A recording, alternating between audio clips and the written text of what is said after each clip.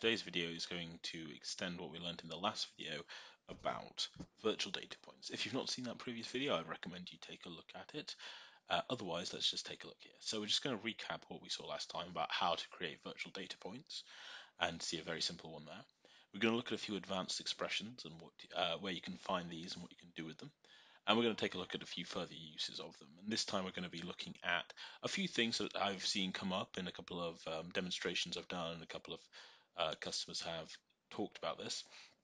Is 95th percentile monitoring on certain metrics, and then checking device limits for either a customer, so maybe you're an MSP and you want to keep an eye on how many devices your customers have in their environment, or on a branch of your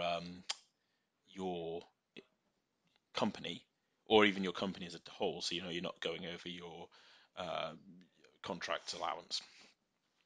So to take a look, first of all, I've got this graph here just showing network throughput, but what I've actually got, if we take a look at the configuration, is I've got two lines, one showing the input in megabits per second and one showing the output in the same.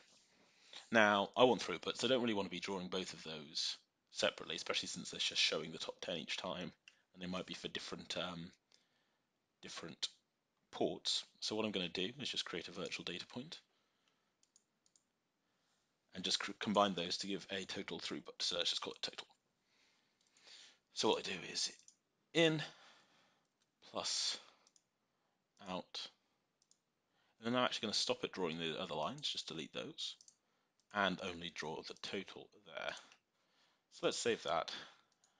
We can see on the preview that it's then created. In fact, let's take a closer look. Top 10 line, if we open up this, we can see which 10 they are, and the throughput of those. Now I want to see the 95th percentile of these. So when in this time frame is this exceeding sort of the 95% of those? And we can see clearly it's probably going to be in these areas, but let's draw that anyway. Now, to find out how to do that, what I'm going to do is just go over to our documentation and search for data point expressions. And I'd recommend taking a look at this page, because you can do a lot more than what I'm about to show you. So you can do some basic operations, just adding as we did earlier, dividing, whatever. Bitwise operators, you can do some comparison functions, so you can do ifs, and you can do algebraic functions, other things like that as well. So you can put certain lines on there. But what we're looking at is percentile functions. And you can see here, it's simply percent x and y, where x is the data point we're looking at and y is the percentile that we want. And you can see there's an example of how to use it combined with an if statement as well. But let's just do the percentile function for now. So let's configure that. Add on another virtual data point. And this one will just be 95th. So we're going to put percent, I believe that was right. Yeah, percent brackets XY. And then insert total, and it jumps to the front there. Put it there, comma 95. Save that. And I'm going to get it to draw that 95th line as well as the total line.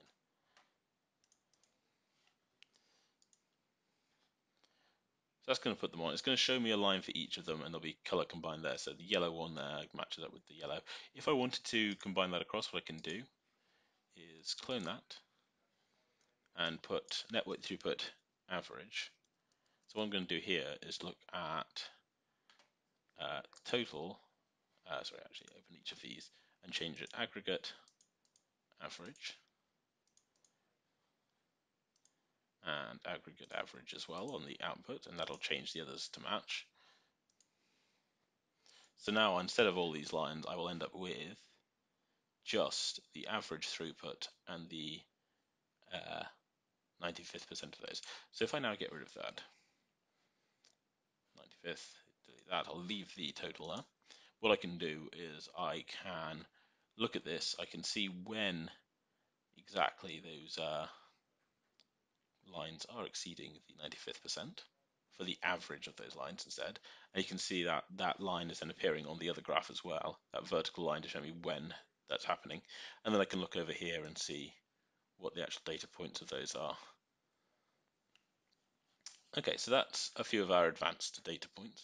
And again, do look at this, take a look at some of those, and just see what you can do with those, because there's a lot of powerful tools you can use here. So do make sure you're getting the most out of that. I just want to end this video with taking a look at this.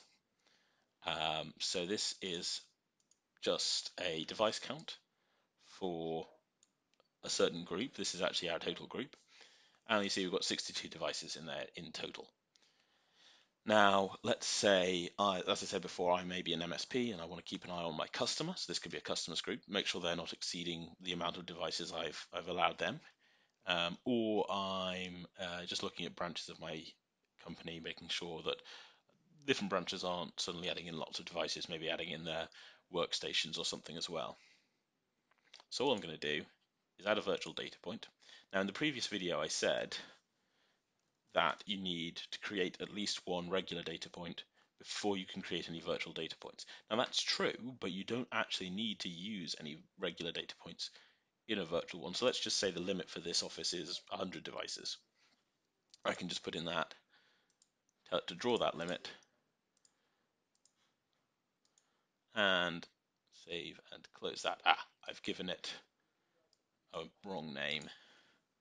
Let's put device. So that's a reserved name that it can't use. Device limit. There we go. So now you can see, and if this is increasing, I can see it getting closer and closer. And I can easily just at a glance see when it exceeds that 100 device limit there. So do have a look at that, have a play around. If you want to see how to use any of these in more detail, again, look at the data point expression or get in touch with the chat support as well. And if you have any other questions or queries about these videos or ideas for what you want to see covered in another one, get in touch via the email address at the end. Thanks for watching.